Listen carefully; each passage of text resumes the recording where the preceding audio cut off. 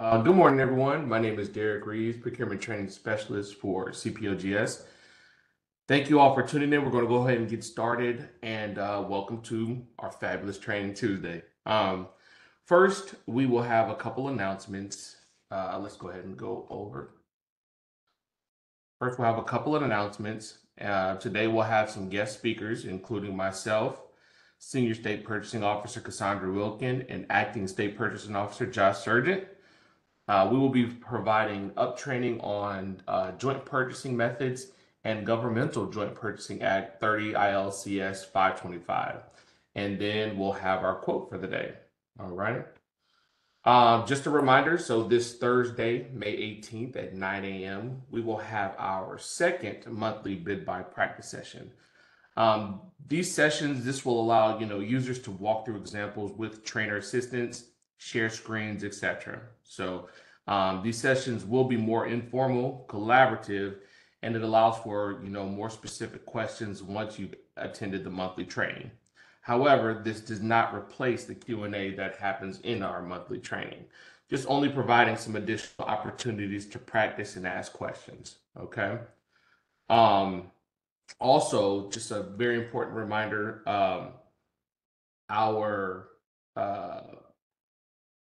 our Training Tuesday, our link for our Training Tuesday will be published on our website, and included with this email. So just to hammer this home, next week this link that we currently use will not work, and we will be publishing and sending out a new one. Just to remind everyone. So, and then our last announcement is our informal informational slide. So we like to provide this slide throughout our Training Tuesdays, just to let everyone know that where they can find and have direct access to upcoming bid buy training and other procurement opportunities. Okay, so we always like to include that slide in there as well. So without further ado, I'll pass the ball over to Cassandra to begin our training and share some wonderful information that has been put together for everyone. All right, Cassandra, if you'd like to take it away. Morning, Mrs. Kim. Hello. Morning, Mrs. Kim. Hello. Good morning. Thank you, Derek. And I would like to thank you all for being here today. There is a lot of information to cover, so we have split the training up over 2 sessions. Today we'll cover part 1, and next week we'll cover part 2. We will ask that if you have any questions during today's training, that you please hold them until the end of the presentation, and we'll do our best to answer them at that time. With that said, let's go ahead and get started. I have not received anything from our property officer. As I had said before, that's if everyone could put themselves on mute so we can get started, I would appreciate that. Provided me anything. So once we... All right. The Unified Procurement Program, which we refer to as UP, is the Chief Procurement Officer for General Services Joint and Cooperative Purchasing Program. Central Management Services previously managed this program before the General Assembly transferred the authority of the Governmental Joint Purchasing Act to the Chief Procurement Officer. Governmental Joint Purchasing Act is a mouthful, so throughout the presentation, I'm just going to either say Joint Purchasing Act or JPA.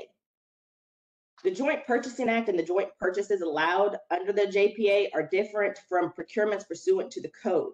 There's a completely different statute which includes different methods and different processes. Over the next couple of trainings, we hope to share some of the differences between these purchasing methods under the Joint Purchasing Act and some key patterns that'll help you decide when a joint purchase is a pathway to choose versus a code purchase. Sorry.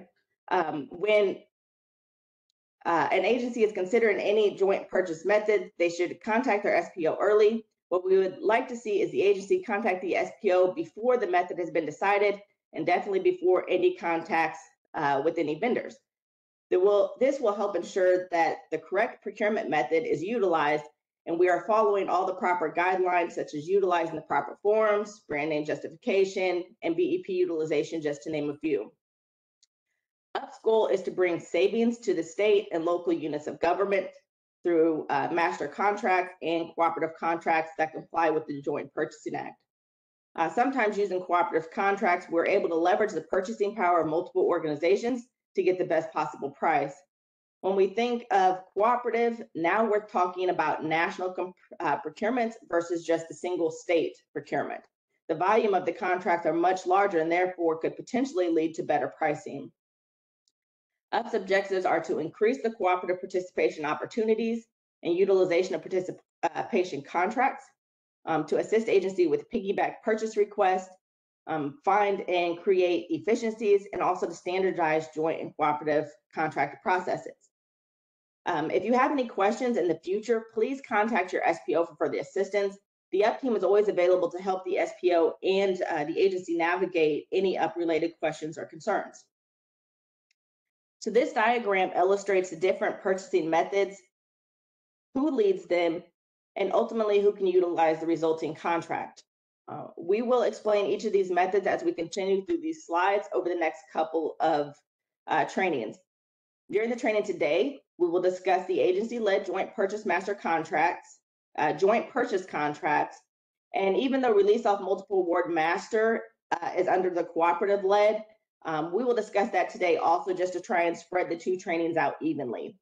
Next week, we will review cooperative-led contracts and some frequently asked questions. Derek, do you want to go ahead and get us started with joint purchase master contracts? It'd be my pleasure, and thank you again, Cassandra, for all the information.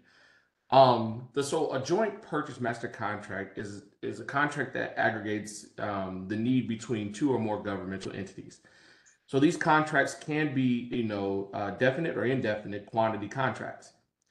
There are two categories of joint master contracts, statewide JPMCs and multi-agency JPMCs. So that third bullet point is defining the factor between statewide JPMCs and multi-agency JPMCs. So when thinking about a statewide JPMC, know that like all government units and qualified not-for-profits can use it. So it's open to everybody. Multi-agency JPMCs are limited. Only certain governmental units and or qualified not-for-profits are permitted to use the contract. Each resulting contract also specifies their permitted users. So currently only DO-IT, CPOGS, CMS, and ISB are permitted to execute JPMCs without obtaining special delegation. So if your agency would like to conduct a JPMC, please remember to seek the delegation prior to starting any procurement method.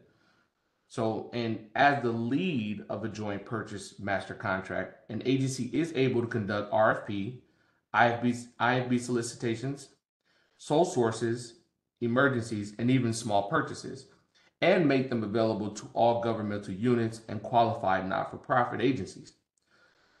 Pursuant to the JPA, all joint purchase master contracts are conducted in the same manner as code purchases. The difference is both the solicitation and the resulting contract requires additional language.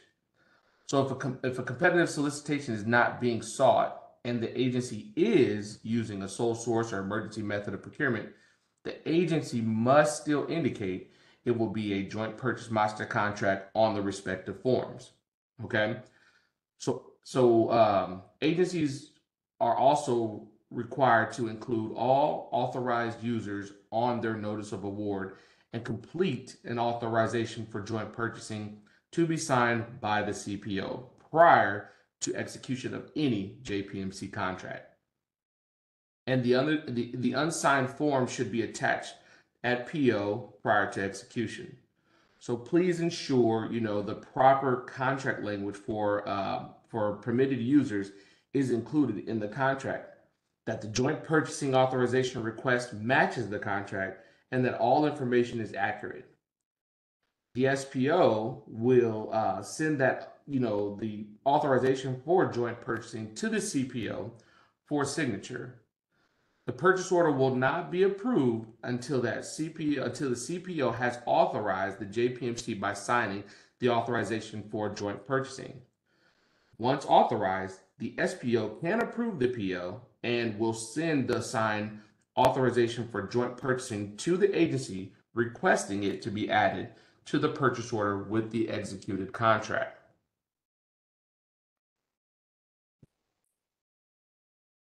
So, okay, just to mention, so agency-led purchases are joint purchases led by one of the agencies under the general services portfolio. With agency-led purchases, an Illinois agency leads a procurement and another agency or agencies acts as the participant, and together they jointly procure a good or service. So this means if two or more agencies have a need and work with the same vendor to obtain that need, or obtain a better price by aggregating the need, it is a joint purchase. So, and one perfect example I could think of is the Department of Corrections and Department of Juvenile Justice both had a need for a parole tracking system. Instead of posting two separate procurements, the lead agency was able to post one procurement for both departments. And this aggregates the need and oftentimes can lead to better pricing when thinking of economies of scale. So, and when an agency is completing a joint purchase, they are required to complete and include an intent to participate form prior to posting a solicitation. So like JPMCs, an agency is able to conduct RFP and IFB solicitations, sole sources, emergencies, and even small purchases. Pursuant to the JPA, all joint purchases contracts are conducted in the same manner as co-purchases. Both the solicitation and the resulting contract requires additional language for these purchases as well. For sole source and emergencies, the agency must still indicate which agencies will be participating in the resulting contract on their forms. Okay. The lead agency is required to post the notice of award, and the notice should include all authorized users. The lead agency also completes the authorization for joint purchasing to be signed by the CPO prior to execution of any joint purchase contract. The unsigned authorization for joint purchasing should be attached at purchase order prior to execution. So please ensure that the authorization for joint purchasing contains the permitted users indicated on the intent to participate. The SPO will send the authorization for joint purchasing to the CPO for signature. The purchase order again will not be approved until the CPO has authorized the joint purchase by signing the authorization. And then once authorized, the SPO can approve the purchase order and send the signed authorization for joint purchasing to the agency requesting it to be added to the purchase order with the executed contract. Now, the participating agency will use the approved notice of award and CPO approved authorization for joint purchasing provided by the lead agency to complete their purchase order. So most often, each agency would complete their own contract and purchase order, including only their portion of the need. But there have been times that the lead agency completes a contract for both agencies, and that's okay as well. If the lead agency is completing the contract for all participating agencies, the SPO for the lead agency would have to ensure the contract has all permitted users in the contract and that the purchase order is set up for release with only the permitted users. So at this moment, though, I would like to pass the torch. And Josh, would you like to share some information about our release of multiple award contracts? Sure thing. Thanks, Derek. So as many of you know, here in General Services, we are mostly familiar with primary, secondary, tertiary, and geographical contracts. But what we're less used to is what's seen in cooperative purchasing. Multiple award master contracts are not like other joint purchasing master contracts with only one vendor.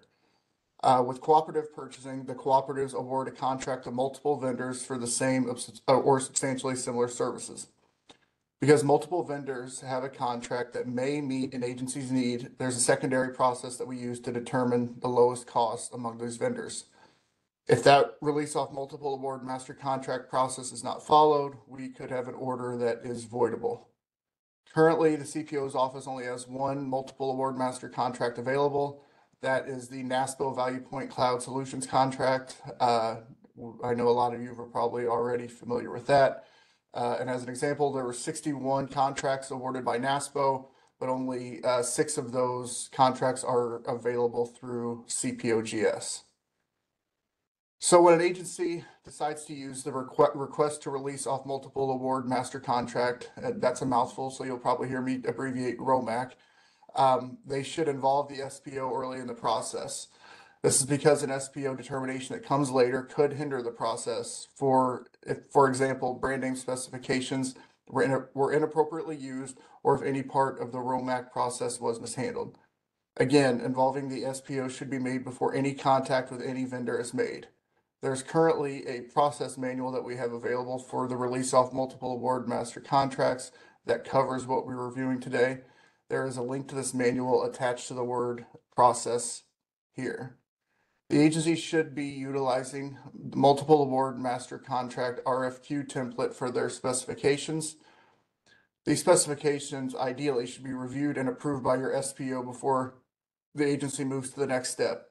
Some of the common issues we see with these ROMAC specifications are being unclear on what the agency is actually seeking, inconsistent units of measure, and quite often there's not a term mentioned, especially with software. Are we purchasing a year or 2 years? You know, we need to have that hammered out as clearly as possible. Once the specifications have been developed and approved by the SPO, the agency would then email this request for quote to all the vendors that may meet the need. Our suggestion for all requests to release on multiple award master contracts is to send the RFQ to all 6 vendors to ensure we're not meeting anyone who could possibly meet the need. The primary contact information that you should use for each of those vendors is in each of the CPOGS master contracts. The information can also be found on the NASPO website under each vendor's contract. Based on the complexity of the agent's needs, you should allow adequate time for the vendors to respond. As a rule of thumb, they should never go out for fewer than 3 days. The agency will receive and review the quotes to ensure that the vendor is actually meeting the agency's need.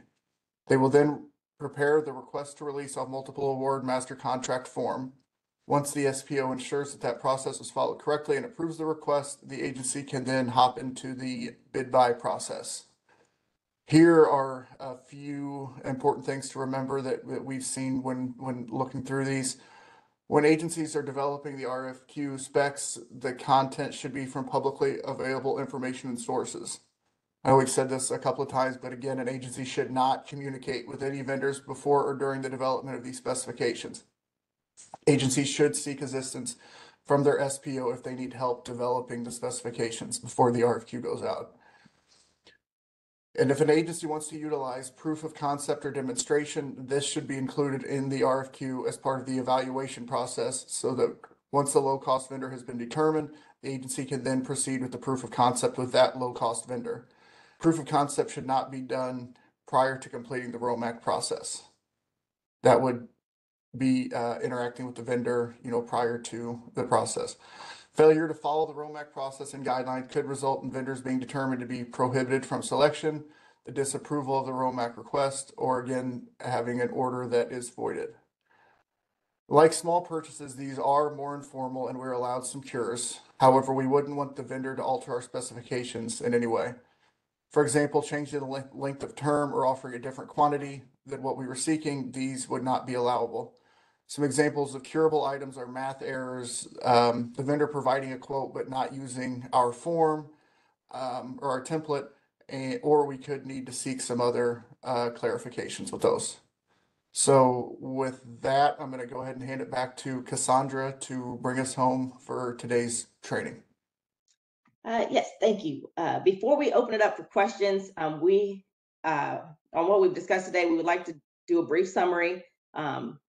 So there are 2 agency-led joint purchasing methods. You have the joint purchase master contracts and joint purchases. For both methods, agencies are allowed to pretty much choose any method of procurement, and we need to state the permitted users on the onset of the procurement. There are some minor differences though. Any agency can process a joint purchase with another agency. However, special delegation may be required for joint purchase master contracts. Joint purchase master contracts are procured by only one agency, while joint purchase contracts are led by one agency with one or more participating agencies.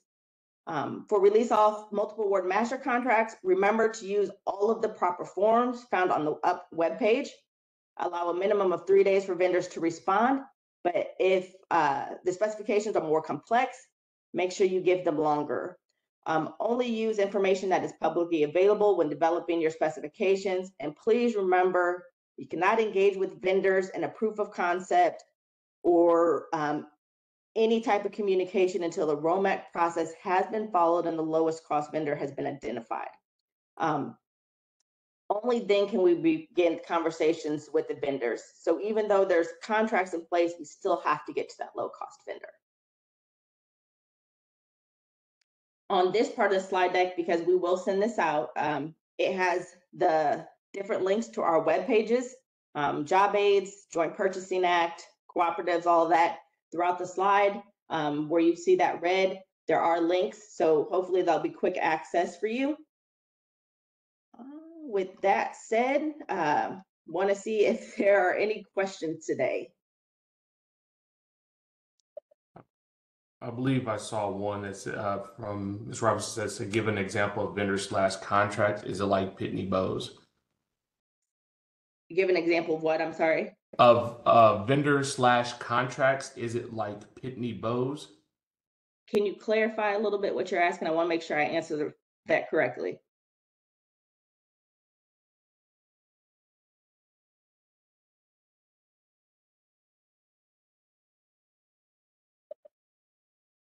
I don't see it in there, but oh, she said she has her answer. Okay. Okay. Any questions? Any other questions on joint purchases, ROMACs? Next week, we will be getting into cooperatives and piggybacks, but I want to make sure there's a good understanding of this and make sure all questions are answered.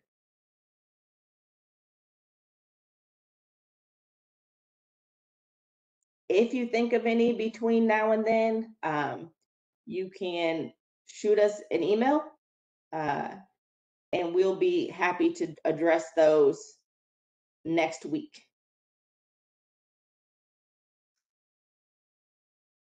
Derek, I'll stop sharing and give it back to you.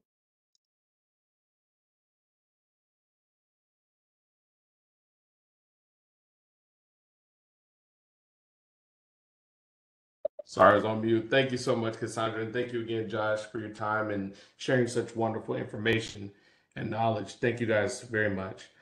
And now we will go ahead and do our quote for the day.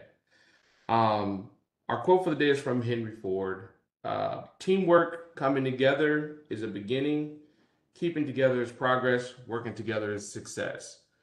Teamwork being heavily emphasized. When we work together, success is limitless. You all are amazing. Thank you for your time and tuning in today. Please remember we are here to help.